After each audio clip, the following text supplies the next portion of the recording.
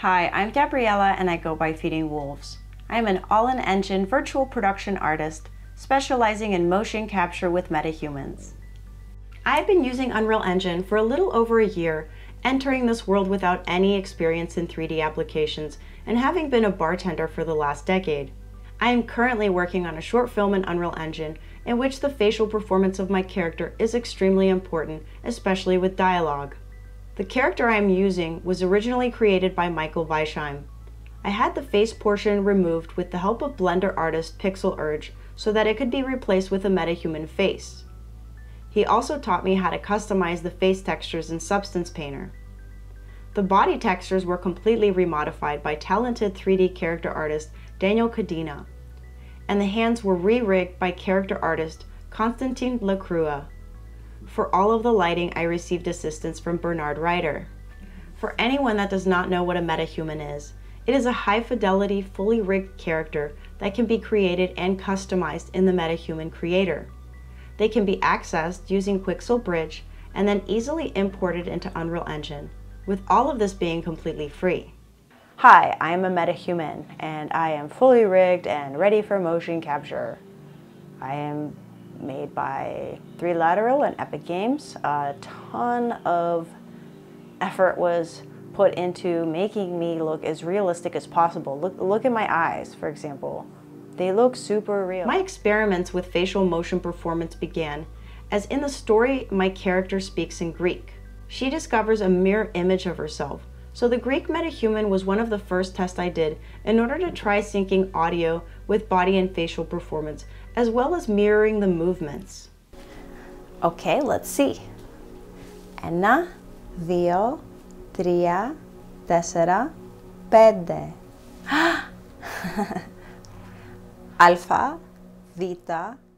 My current setup consists of the Mark IV HMC by Faceware, which streams in live RGB data into Faceware Studio and is recorded in Shepherd.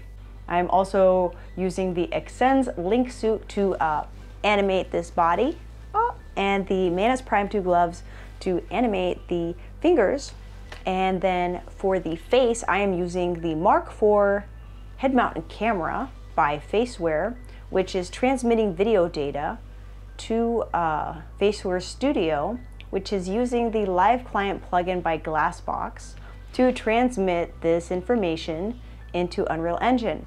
And oh yeah, all of this is being run on a Puget Systems workstation with an NVIDIA RTX A6000. And that's my phone, so I gotta go, bye.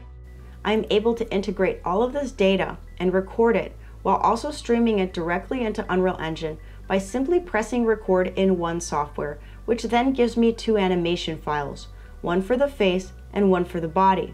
I then record my audio separately and will do something like a clap and open my eyes wide, using these as markers in order to sync everything up in Sequencer later. The steps involved in setting up facial motion to work with metahumans in Faceware is simple and easy. With my metahuman imported into my Unreal Engine project, I enable the Live Client plugin by Glassbox.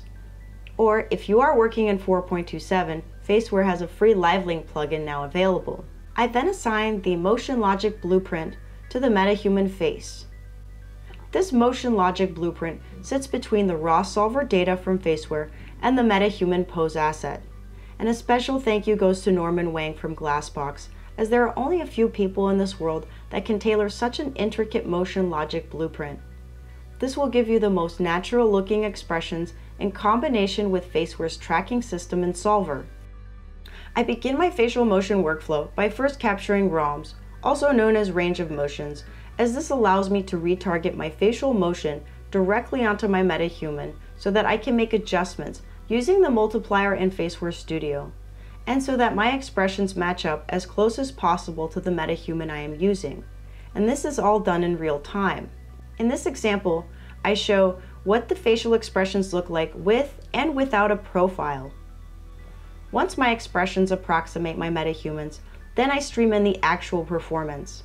Metahumans are heavy assets, which is why optimizing involves lowering LODs on the metahuman and paying attention to frame rates in Unreal so that no data is lost. Once my facial performance is captured, in Sequencer I add my audio, the body and facial animation, and then using the sound of the clap, the wide eyes, and the clap itself as my markers, I sync everything up. Before I begin fine-tuning the facial motion, I like going through all of the controls on the face control rig board of my Metahuman, in the event that there are any areas that might need to be adjusted in the creator before continuing. I then bake my facial performance to the control rig and go through the performance looking for areas that might need adjusting. Since the Metahumans have over 1,000 bones and blend shapes, Faceware will get you 90% of the way there, but in order to fully utilize the face, I use an additive backward solver to add on top of my current animation. I'm currently learning how to use curves in order to smooth out any sort of jitter, and since I am new to working with curves, this is still a work in progress.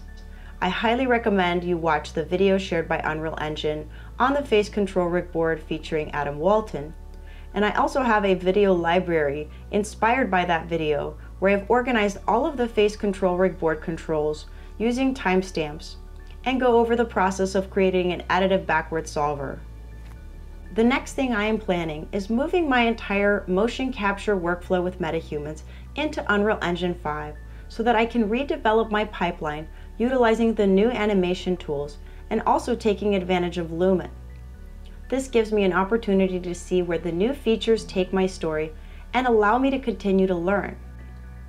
During the process of creating, that is when you learn the most. You find solutions to problems and create new pipelines. As a virtual production artist, I am still learning.